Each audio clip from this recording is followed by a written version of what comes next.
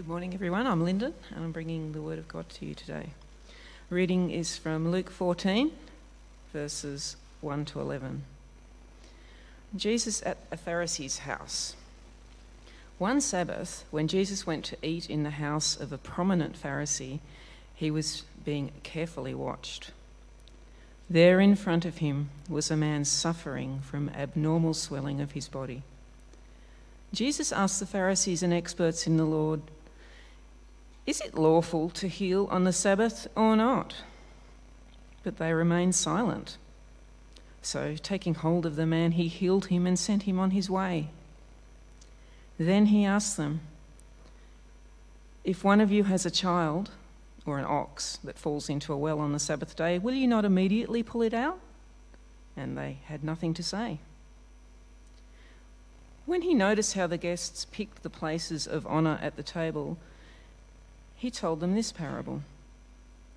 When someone invites you to a wedding feast, do not take the place of honour, for a person more distinguished than you may have been invited.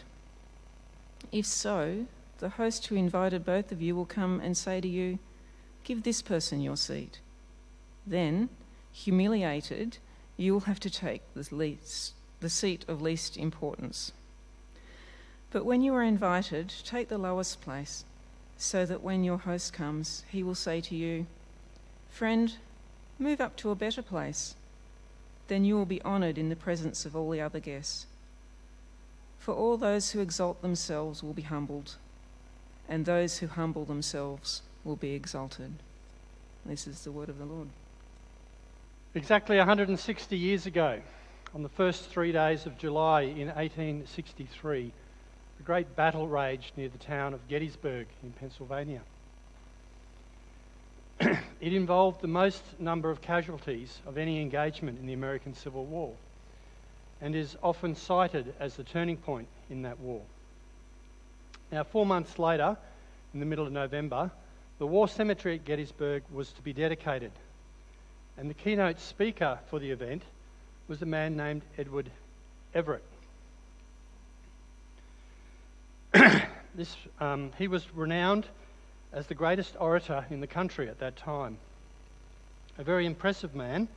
He'd been a former Secretary of State, a position that we would call Foreign Minister. He'd also been a congressman and briefly a senator. He'd been the governor of Massachusetts, the president of Harvard University, an ambassador to Great Britain, a Unitarian pastor, and just 3 years earlier, a vice presidential candidate. He worked on his speech for 3 months and reportedly predicted that his speech at Gettysburg would be known as one of the greatest orations in all of human history.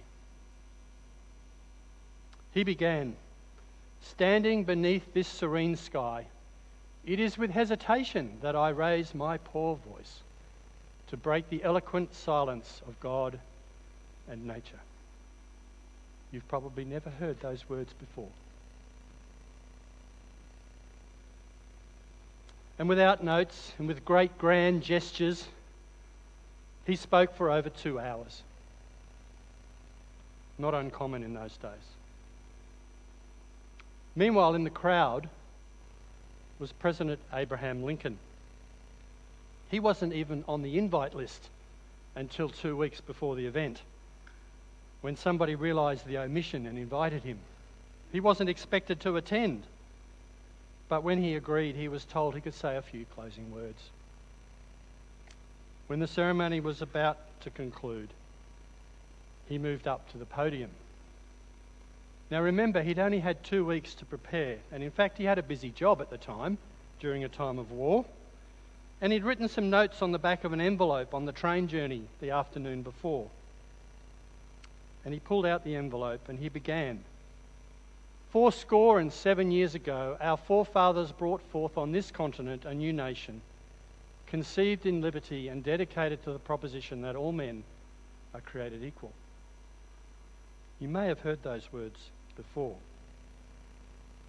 On this day, he wasn't well. He spoke slowly.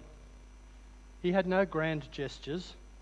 He probably didn't even look up from the podium, one report says. His whole speech was over in 2 minutes. He concluded, "The great task remaining before us, that from these honoured dead we take increased devotion to that cause for which they gave their last full measure of devotion. That we here highly resolve that these dead shall not have died in vain, that this nation under God shall have a new birth of freedom, and that government of the people, by the people, for the people shall not perish from this earth." Now, there's not very many school children in America that know about proud Edward Everett. But I can tell you that they all learned this speech from Abraham Lincoln. And our passage today is a lesson that Jesus taught about arrogance and humility. To cut a very long story short, we can sum up today's sermon from Proverbs 15:33, which says in part, "Humility comes before honour." In God's kingdom, the way up begins by going low. It's a privilege to be asked to take the pulpit this morning. And Aidan didn't want me to continue on in John's Gospel. He's going to do that later on. So I'm reprising our series on people Jesus met this morning that we were doing last year. And today we see Jesus in the presence of some Pharisees who are jostling for honour. He talks to them about humility. And so this morning we want to try and understand what it is that Jesus said, and to see if there's something that we can learn and apply to our lives this week. Let's get started. One Sabbath, Jesus went to eat in the house of a prominent Pharisee. He was being carefully watched. Well, this is a prominent Pharisee, a leader of the Pharisees. And a lot of his mates were Pharisees, so there was quite a few Pharisees present at this event. And Jesus was being scrutinised. He'd performed a lot of miracles. He was well known. That's why the Pharisees wanted him. He was a good guy to have around. He was an interesting character. But they were very concerned about him, and they were watching carefully to see if he'd slip up. And in full view of these people who were critically watching him, Jesus found there in front of him was a man suffering from abnormal swelling of the body. This is probably a condition known as dropsy. It's a kidney dysfunction that causes swelling in the limbs. It's a very painful condition to have. Jesus looked straight at these Pharisees and the experts in the law and said, "Is it lawful to heal on the Sabbath or not?" He didn't beat around the bush. He knew they were watching. Plenty of times Jesus had put this question to the Pharisees on different occasions. And they refused to answer.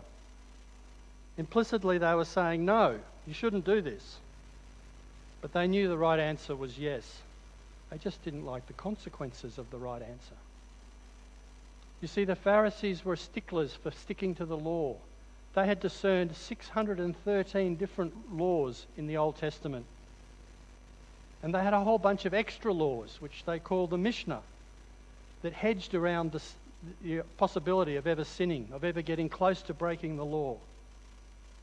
As one example, they had a lot of rules around the Sabbath and what it meant to work. There were 39 different definitions of work in the Mishnah, and lots of subcategories under that. So hundreds of rules around what constituted work. One example is they had a limit on the number of steps they could take on a Sabbath day. That just meant you lay around the house mostly. But if you had to go and visit your aunt, you had to count your steps to make sure you didn't go over the limit. They didn't have Fitbits in those days. You could write a letter to a friend on the Sabbath. But if you wrote lots of letters, that was a chore and that was work. So there were limits on that as well. Now this system led to a very heartless, cold and arrogant brand of righteousness. It was a flawed system. They confused personal preferences with divine law. They had to come up with new laws for new situations. In the end, it reduced a person's ability to personally discern for themselves in their context what the right thing to do was. And it ended up creating a very judgmental spirit. In contrast, you might recall that Jesus had just 2 rules that summed up the whole Old Testament. Do you remember what they were? Love God and love and honour your neighbour. So let's continue. They remained silent. So taking hold of the man, he healed him and sent him on his way. Then he looked at them again and asked, "If one of you has a child or an ox that falls into a well on the Sabbath day, will you not immediately pull him out?" And they had nothing to say. This, of course, is a rhetorical question. The answer is yes, like the previous one. The Pharisees here are arrogantly thinking that if they had a problem with an ox or a family member, of course they could bend the law a little bit and sort it out straight away. After all, they'd earned that right. But ordinary folk, they should wait till the next day. They shouldn't do anything on the Sabbath. I'm reminded of the professional golfer Tiger Woods, who during a televised speech apologised for the extramarital affairs that gained worldwide attention, that garnered him negative publicity and cost him millions of dollars in commercial sponsorships. Tiger said this, "I knew my actions were wrong, but I convinced myself that normal rules did not apply. I never thought about who I was hurting. I thought I could get away with whatever."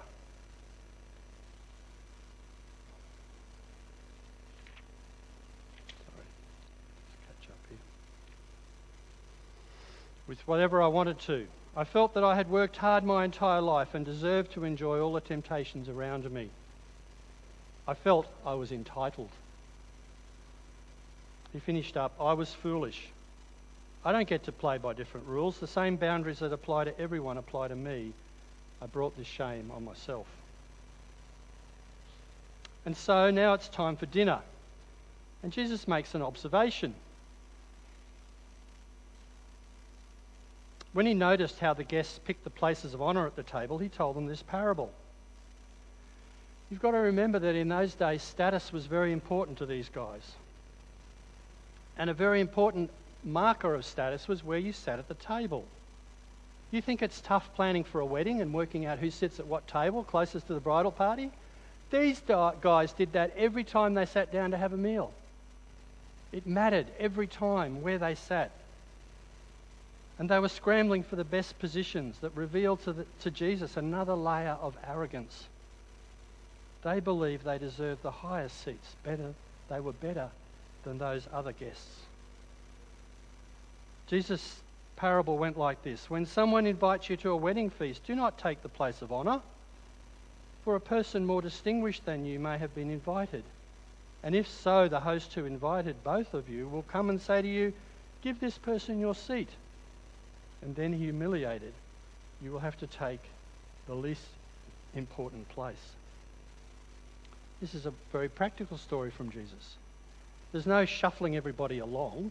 You just have to go down the back of the queue. I'm reminded that the independent review into the ball tampering incident that condemned the culture of Cricket Australia had this to say. The broad consensus among stakeholders is that Cricket Australia does not consistently live its values and principles. Cricket Australia is perceived to say one thing and do another. The most common description of Cricket Australia is as arrogant and controlling. Well, perhaps you remember Nick Kyrgios before this year's Australian Open. He declared himself a favourite and claimed he was ready for any pressure he will face. After one practice session at Melbourne Park, he said, "I'm one of the best players in the world, and so I'm definitely going into the Australian Open, any tournament, with confidence." Do you remember how Nick placed in the Australian Open this year? He didn't start. He pulled out. Jesus continued his parable. But when you are invited, take the lowest place, so that when your host comes, he will say to you, "Friend, move up to a better place." Then you will be honoured in the presence of all the other guests. Jesus is saying, look, if you really want to put on a big show, get the host to do it for you, make a fuss about you. If you want a big show, go low.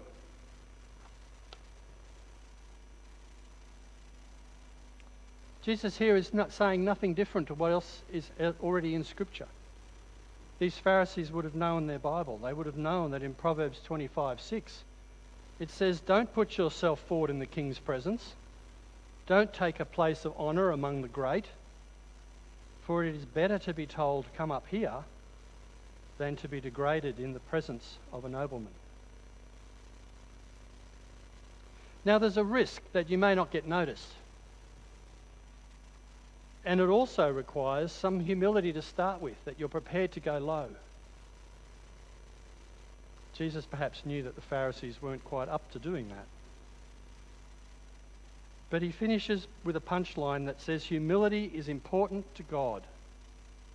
God promises to bless and honour those people who are truly humble. Verse 11, "For all those who exalt themselves will be humbled." God will see to it. "And all those who humble themselves will be exalted." God will see to that as well. So now it's time for us to think about how this applies to us this week. And I want to make some suggestions to you this morning. The first one is that humility is not easy. A hit song by Mac Davis in 1974, that's a while ago, said this, "Oh Lord, it's hard to be humble when you're perfect in every way. I can't wait to look in the mirror because I keep getting better looking each day. To know me is to love me, I must be a hell of a man. Oh Lord, it's hard to be humble, but I'm doing the best that I can." Yep, humility is not easy. But I want to suggest to you this morning that humility makes life better. Humility is worth having. Humility will give you your best life. It will make you the best version of you that you can be. John Dixon, in his book Humilitas, subtitled "A Lost Key to Life, Love and Leadership," defines humility as a noble choice to forego your status and use your influence for the good of others before yourself. In short, John says that humility is to hold power in service of others. To hold power in service of others. And John makes 5 points about humility. He says, first of all, humility is just common sense. If you've got some expertise in a field, you should know that there's an awful lot you don't yet know. The more you know, the more you should know that you don't know everything.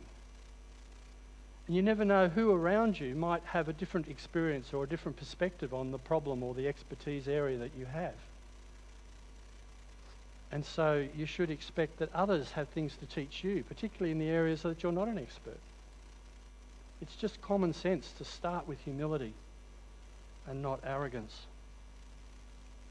John goes on to say that humility is beautiful. It's attractive.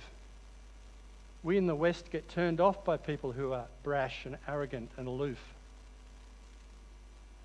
He says that humility is generative. By this he means it's a place of growth. Do you know the biggest barrier to you learning something new this week is the presumption that you already know it. You won't be open to new ideas and new learning if you think you already know everything. And so a little bit of humility helps you learn each day. Humility, John says, is also persuasive. We're much more willing to listen to people who are humble than people who are trying to ram ideas down our throat. And finally, humility inspires. Throughout this book, John is pressing the point that the central truth is that our reality is shaped by the cross. that Jesus did the most humble thing ever in willingly dying on a cross. That's power in service of others. But in case you think humility is just a Christian thing, a church thing, I want to tell you about Jim Collins, who's a corporate researcher in America. He studied a whole bunch of different companies, and he was interested in those companies that stood out in their fields over other companies. Not just good companies, but truly great companies. And of course, he found one of the key ingredients was leadership. But what really stunned Jim Collins was that when they looked into the leadership aspects, the two things that stood out in the leaders of those great companies were that they had a passion for the product or the cause, and that they were personally humble. What mattered to them most was the product or the cause, the team and the company they'd put together to push that cause, and not themselves.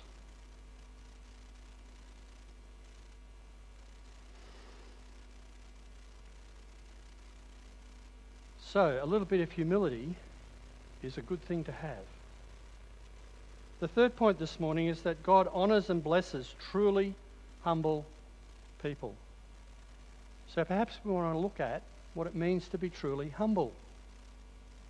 Have the right kind of humility. Jesus here is not teaching about dinner etiquette, how to use a knife and fork.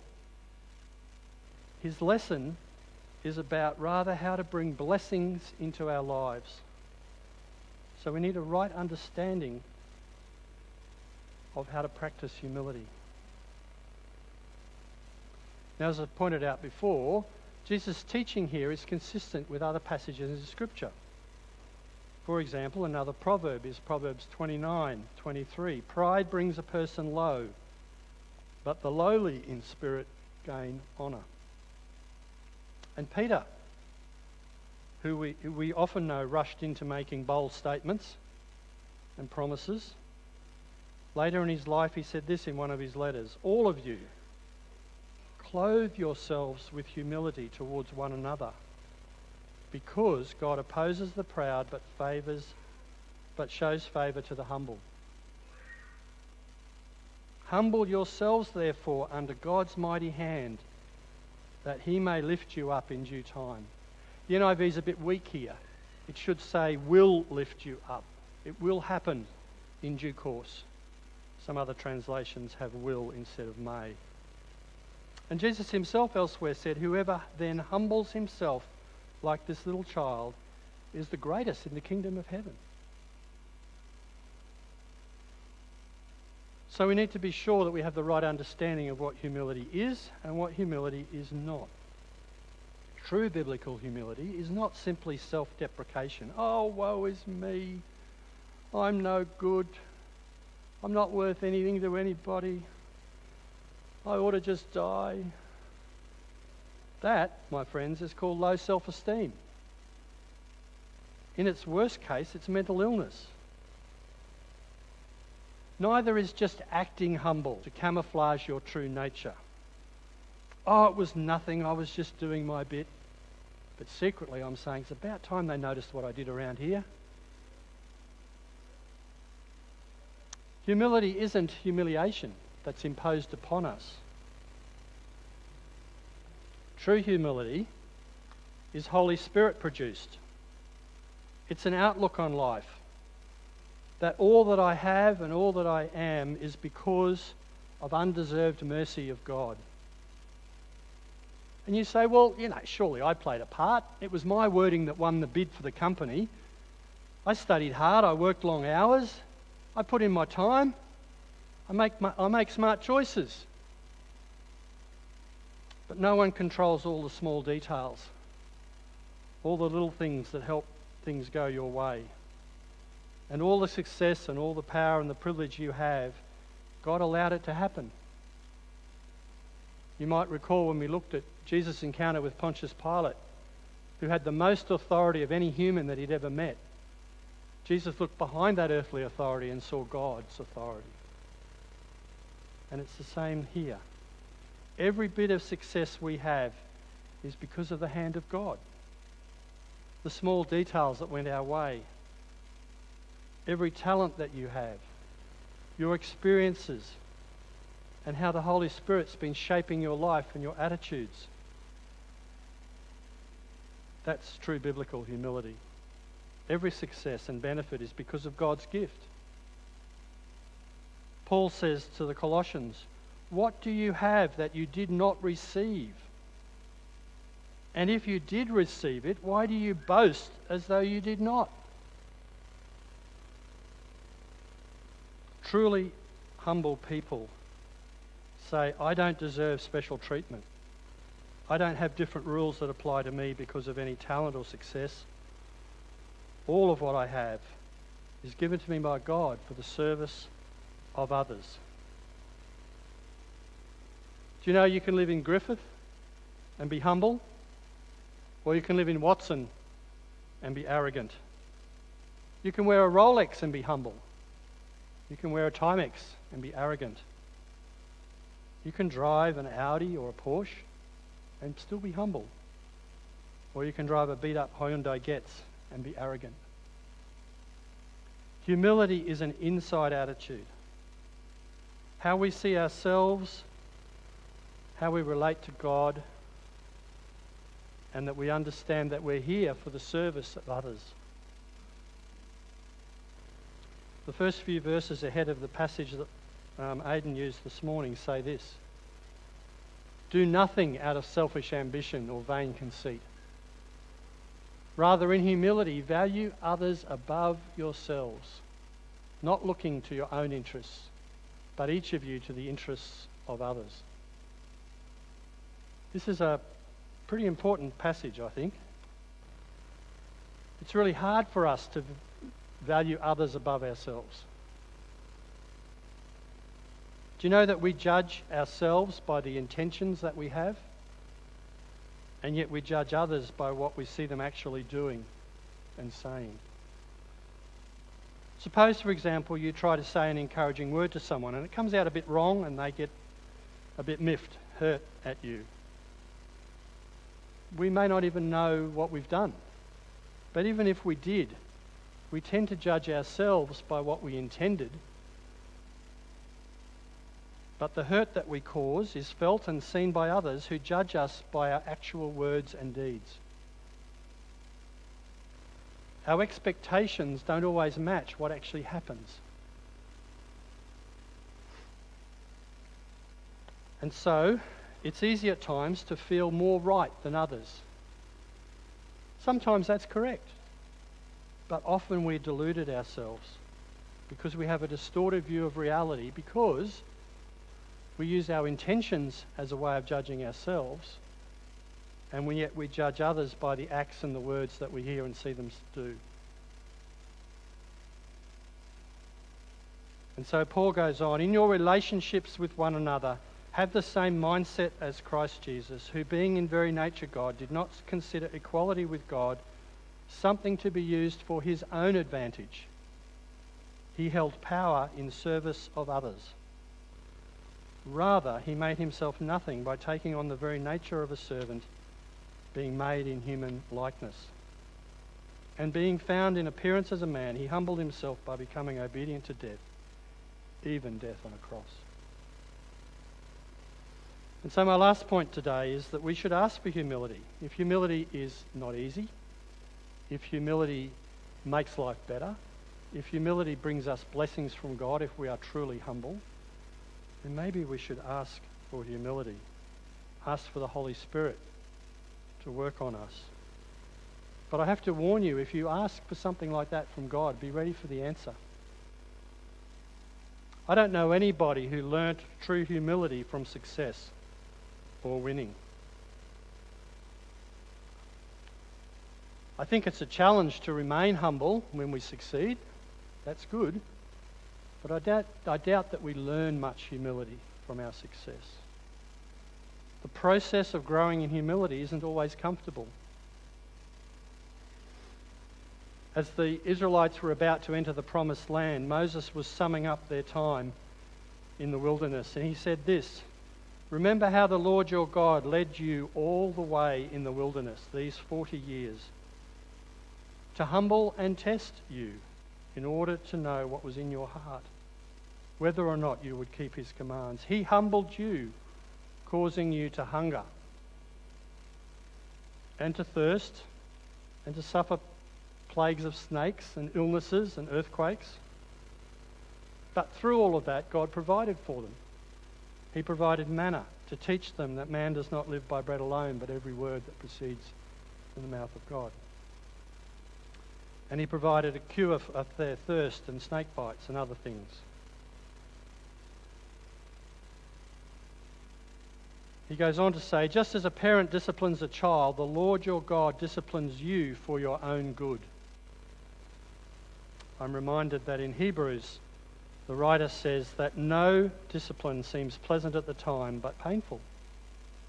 Later on, when the time is right, however, it produces a harvest of righteousness and peace for those who have been trained by it. When you get to heaven, you can ask Ruth and Esther and Moses and Joseph and David about the process of learning humility. When you ask God for the product, humility, be ready for the process that he might use to teach that to you. And so I want to finish up this morning just reminding you that the kingdom thinking is sometimes opposite to worldly wisdom. Kingdom of God is an upside-down kingdom, a topsy-turvy kingdom. And so we finish with this passage from Paul to the Corinthians. But God chose the foolish things of the world to shame the wise. God chose the weak things of the world to shame the strong. God chose the lowly things, the humble things of this world, and the despised things and the things that are not, to nullify the things that are, so that no one may boast before him. It is because of him that you are in Christ Jesus, who has become for us wisdom from God. In other words, your righteousness, your holiness, your redemption are because of God, not because of you. Therefore, as it is written, let the one who boasts boast only in the Lord. Would you pray with me? Lord God, this morning we thank you that you are Jehovah Jireh, our provider. Lord, we dare this morning to ask you to teach us humility this week. May your Holy Spirit be working in our hearts so that we are less proud and arrogant this week. May we not be tempted to consider ourselves better than others. Lord, we want to seek true humility. Firstly, in gratitude to you. And secondly, that we might serve others in your name. And all God's people said, Amen.